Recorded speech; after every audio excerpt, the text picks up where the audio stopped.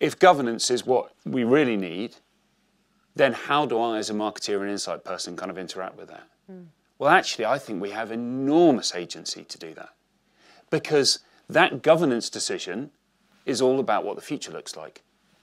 It's foresight. It's 2030. It's 2050. It's what do people want? How do we close the say-do gap? How do we really understand those tensions that people have? That's what we do. We are capable as insight people of creating that understanding, of taking it up and getting it heard and getting it listened to.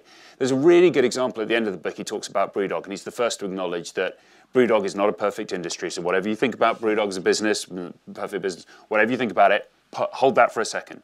But one of the things he talks about was that at the outset, there was a governance decision. One of the governance decisions was we are going to divest part of our ownership. We're going to be a shared ownership model, and our fans are going to own our business. That's a governance decision. Creating punks is a marketing and an insight decision. And it comes from insight going into the governance decision, going, actually, there's a real audience here of real people who love and are obsessed about kind of creating real, fandom for great beer and are dissatisfied with what they have.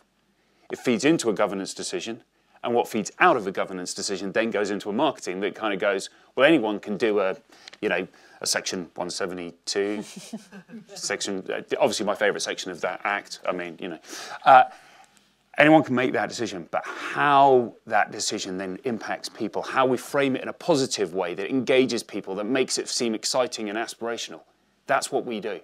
That's our skills.